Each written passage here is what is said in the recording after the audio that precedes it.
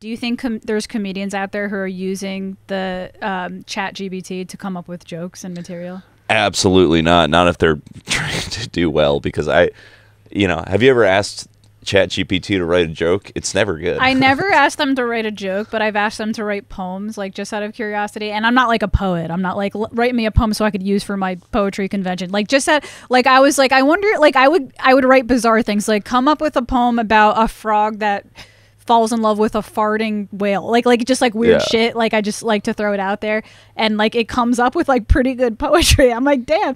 And not like, but like just for the request, you know what I mean? I'm like, well, that's better than I could do. So I'm like kind of curious, like if there's I know you say no, but I'm willing to bet there's got to be like some new comedians out there, like new open micers that are like, fuck, I want to do this, and are just kind of.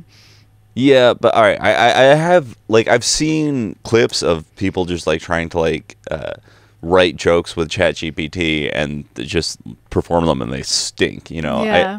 I saw Jerry Seinfeld, actually. Someone asked him about AI while he was on stage, and he was like, oh, I'm not worried about AI, because it's just going to keep getting smarter and smarter, and to do this, it's got to get dumber. That's... Oh, he's saying that you kind of... There's a very yeah. human element to stand-up. Gotcha. And I feel like with poetry, that's one thing, because, like, a chatbot can make things rhyme. Yeah. And a big part of poetry, for me, is that it needs to not make any sense at all. So, a chatbot is perfect for that. Yeah. But I don't think that it's gonna change the face of. I like the reference to Jerry Seinfeld, because that actually makes a lot of sense. You can't. The human element is not perfect. You can't craft imperfection unless it gets that good that it can, like down the road. Then I think that's when we're in trouble. But that's a good point,